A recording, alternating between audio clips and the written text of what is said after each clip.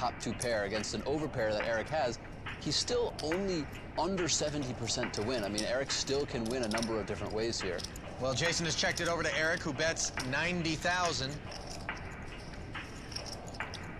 This is a relatively draw-heavy board, so I wouldn't be surprised if Jason, and he does raise here, just trying to commit against Erik's stack. Yeah, pretty textured-looking threesome up there on the flop. Not a lot of options for Erik here with his stack in his hand. He has to just move his chips in.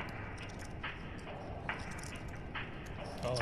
And that's exactly what he does. The writing pretty much on the wall. Snap call from Jason Les. And Erik is going to get a little surprise here. I don't think he expects to see Jack-9 suited in Jason's hand. Yeah, I mean, he wasn't so shocked to be behind, but I think that particular hand was just not one of the ones he was thinking of.